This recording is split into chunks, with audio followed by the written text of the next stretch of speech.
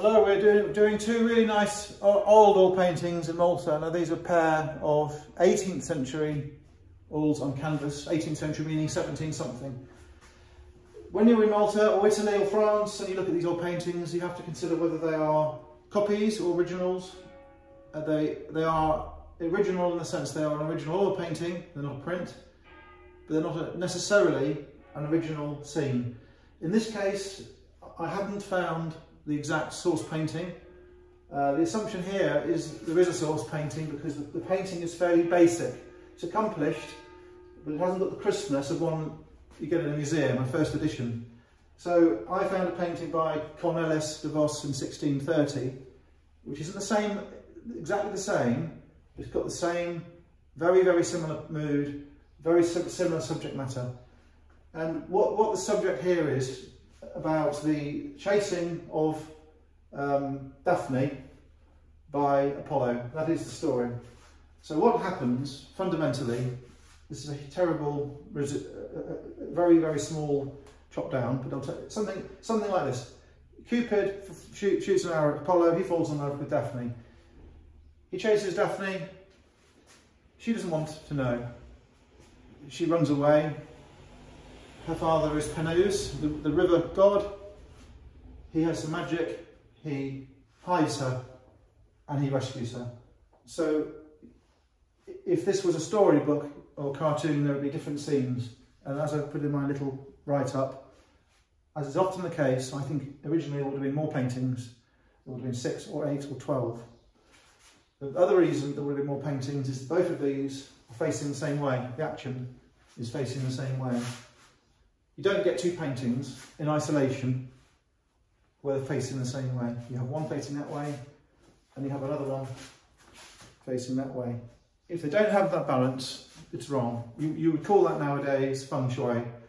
It's not feng shui, but it breaks the code. It aesthetically doesn't work. So you have two facing that way. That is a limitation. It would be better if that was facing that way and that was facing that way. So I think you'll find in this original set there would have been some more facing the other way and it would have worked. Right, without waffling on too much further, I'll just drill down a little bit. There are laurel sprouting from fingers. There are little trees. In another of the elements of the story, she is hidden in a tree. A laurel grows around her and actually lifts her off the ground. This laurel alludes to Peneus and the flight of Daphne, you could call it. The river god got a crown, or a coronet is a crown. He's a god, he's big like Hercules. The daughter, Daphne, is the same in both. Blue cloak, pearl bracelet, nice belt. She's obviously a precious person. In the Peneus picture, you have the river, you have some horses, and you have, as I say in the write-up, there's a lot of flow, there's a lot of fabric in movement. They're very dynamic. I mean, they're not animated, but in essence, there's a lot going on. They're quite exciting, dynamic pictures, which is the aim of the artist. Right, we've talked about the scene. I'm not an expert in classical mythology, but you can look it up. It's all there for someone to look at. You can find it. That just to give you a flavour. It's definitely Apollo chasing Apollo chasing Daphne because of the sprouting fingers. No question, it's this scene. And there are lots of depictions of that scene done in lots of similar ways. But as I say, I haven't found that exact one, so I can't attribute the original to anyone. I think I could say that they're Italian school depictions of Daphne and Apollo, reliably. Probably Maltese or Italian or Sicilian. I know that doesn't narrow it down very much, but that's the limit of my knowledge, I'm afraid. These pictures have got a lot of historical repairs, and the historical repairs are basic. It's been relined to hold the original canvas together. It gives the person who owns it an opportunity to retouch any flaking, to recolour it, bind it together. I think that was done 50, 100 years ago. It doesn't look like it's done recently. The frame, I believe, is possibly the original frame. This frame looks 18th century to me. The hook looks 18th century, but it probably isn't 18th century. It certainly looks it. The screws aren't 18th century, but this is it's the right sort of thing. These repairs are blockboard, 1950s material, horrible repair, horrible repair. Plywood, horrible repair.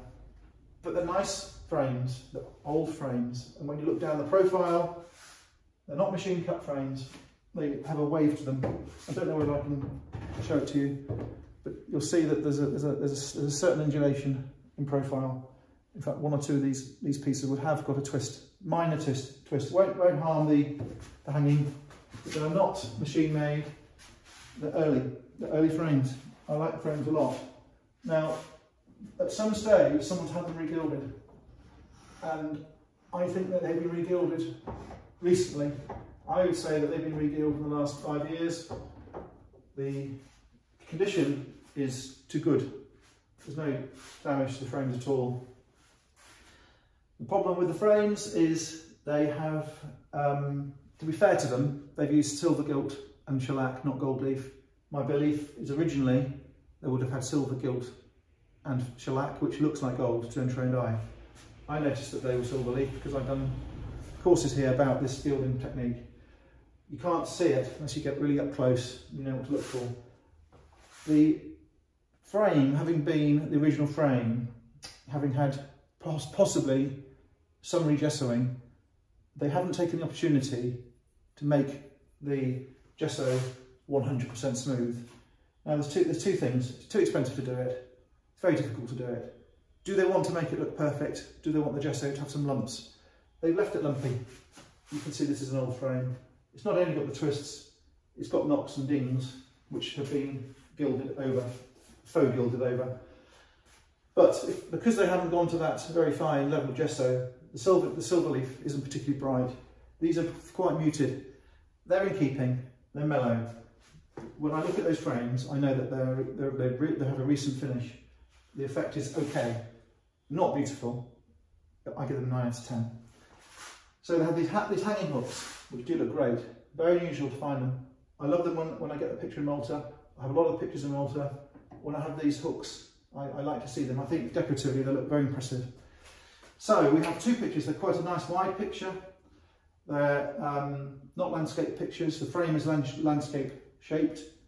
They're tall, they're wide. They are a pair. They are old pictures. They're valuable pictures. They're not depressing religious pictures. They're not showing crucifixion. They're not showing endurance or suffering or cruelty. They're showing colourful characters. The story has a happy ending. So I think the subject is good. Very, very, very desirable. It's not going to depress anyone or upset anyone. They're not spooky, they're not dark. Yes, they've had work on them. Yes, they're not in perfect condition. But they are impressive pictures. There's two pictures. You've got to look at the prices in London of what they sell for. These are Italian school classical scenes. There's two of them. They are originals. They're 18th century. You do not want to look at the prices in London because it will blow your mind. These are not particularly fine. As I say, they're Italian school. They're not particularly finely painted, but they're well painted. And as an aesthetic decorative object, they're very impactful. That's a bit of filling. I forgot to mention there are some areas of filling and touching. Not done particularly well. It's done adequately for commercial use. It's done adequately. For a collector or an academic, they would cringe. If you took it to a proper restorer in Malta or London and you showed them those, they would do this.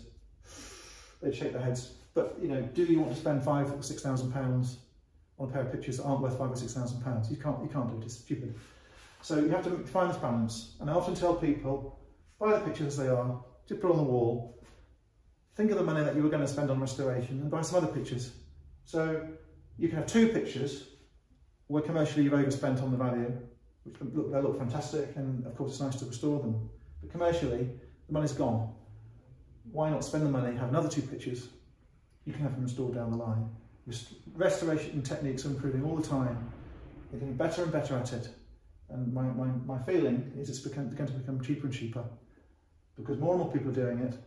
The techniques are advancing, the materials are advancing.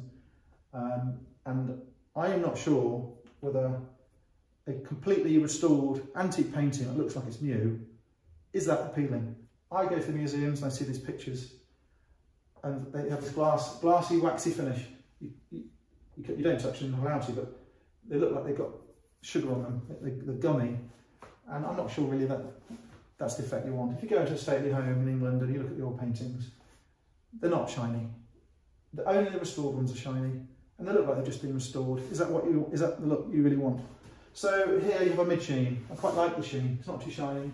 It doesn't look like it needs to be restored, and it doesn't look like it has been restored.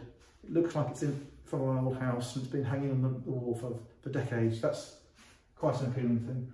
So it has things that are wrong with them. It has things that are right with them, and you have to look at the balance between what you're spending. And again, when you do your research and look them up, look at the prices that dealers want and auctions achieve. You can piece together the market, and then you can form your own opinion. Thanks very much for looking.